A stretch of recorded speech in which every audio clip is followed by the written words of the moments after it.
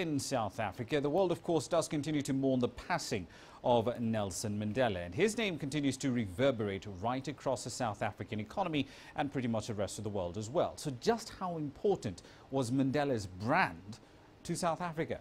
That's a question CCTV'S Sumitra Nydoo put to Miller Motala, CEO of Brand South Africa.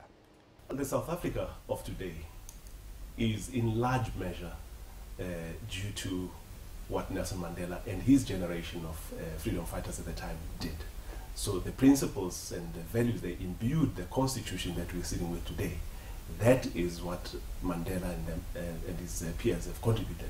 So the two are in many ways synonymous. As I said, the reputation of South Africa largely hinges on what the values and principles that Mandela imbued upon this country.